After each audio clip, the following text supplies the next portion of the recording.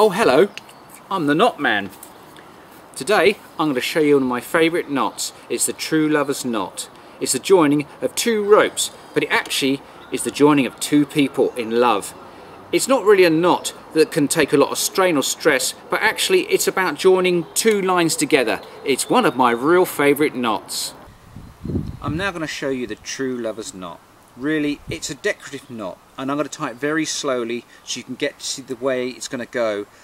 It's not really a load-bearing knot, mainly just decorative. People have it on the wall or in a pub or a restaurant, but it can still be used. To me, it's a really nice knot, and it goes in a series of knots of joining different lines together. Okay, I'm going to now tell you how to do this, but I'm going to do it slow so you can really get the feel for it, and then you can practice at home.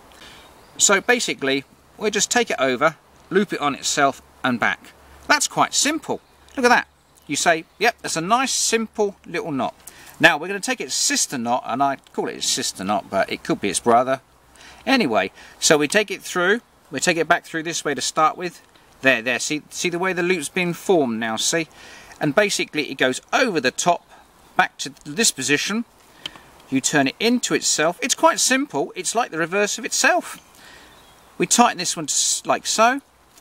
We tighten that one nice and steady, nice and steady. And now I'll pull them together. As I said earlier, it represents the bonding of love, really. I mean, there you go. It's a nice knot. And I'm going to turn it so you can really see it in the camera. And I'll pull it nice and tight. And it's two lines together. I really like this knot, and it's one of my favourites. Yeah, it's really strong knot. And what I'm going to do now, I'm going to undo it, just to show you how simple it is, and really you should practice this one because it is a nice one. We just untie it there, and we untie it there, and look, the two lines are apart and nicely laid out, so that there you go. So just two bits, and you can practice yourself at home.